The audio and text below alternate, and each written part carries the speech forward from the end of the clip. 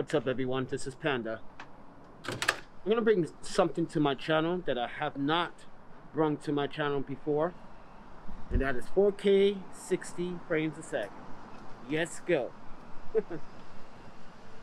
So with that said, let's go take a little walk.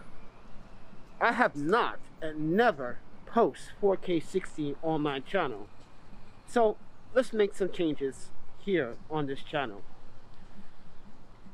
I think it will be presentable to post that 4K 60 frames. And why not do it better on the GoPro Hero 8 Black?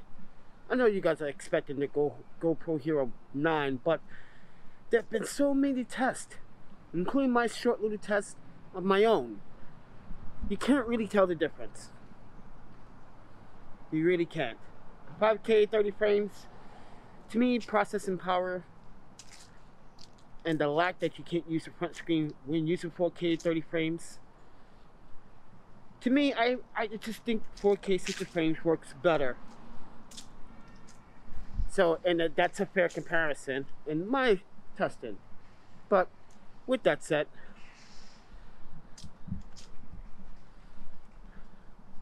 so as a self-taught photographer, I have learned a thing or two about being a self-taught photographer and the cons and the bad. Let's put the good and the bad. Let's start with the cons. Cons: when you're a self-taught photographer and you learn from other people, you actually are learning their mistakes and you're actually performing their mistakes. That is the downside to that, because there's so many content on the platform that demonstrates, like for video. This is a great example.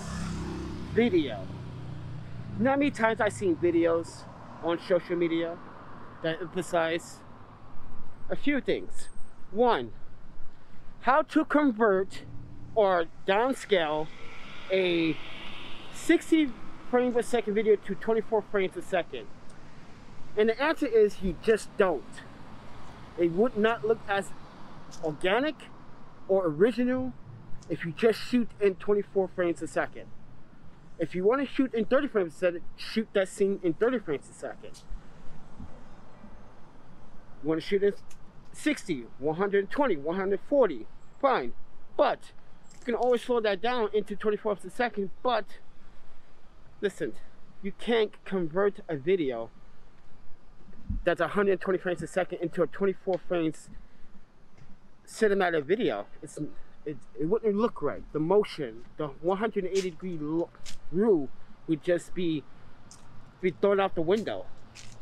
But with that said, that was one con. Another is that when you actually go build a YouTube channel and you start off with content of what you have learned and people are telling you that's wrong, that's wrong, that's wrong, listen to them.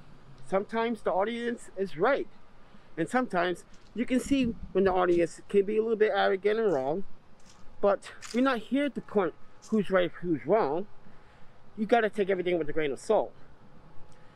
And people are only emphasizing like, oh, I've seen this before, I've seen this video before, I've seen something like this, you stole this from the idea from another video. You get what I'm saying? But with that said, I wanted to show you guys the 4K quality of this. How this looks. Looks great. But apparently on the GoPro Hero app, you cannot view or preview what you recorded in 4K 60 frames for some reason. Weird. It's black. So, but it tells me that it's recorded. It's indicated that it's recorded. That's good. But with that said, everyone, I don't want to make this too long, because 4K 60 frames is going to be hard. Listen, I never actually add 4K 60 frames on the laptop. I edit 4K 30 frames, 24 frames, but not 60. But we're going to see how smooth this is going to be turned out on the computer. But with that said, everyone, 4K 60 is good enough. You can't tell the difference between the GoPro Hero 9 or the 8. You can't really tell. It's you got to be pixie peeping like a mad pixel peeper that you are, oh, I see it. You're stretching for it, dude. But with that said, everyone, this is Panda. Want to support the channel? There's affiliate links, descriptions down in the descriptions below. If you guys want to financially support the channel, there is a PayPal, a Cash App, and a email.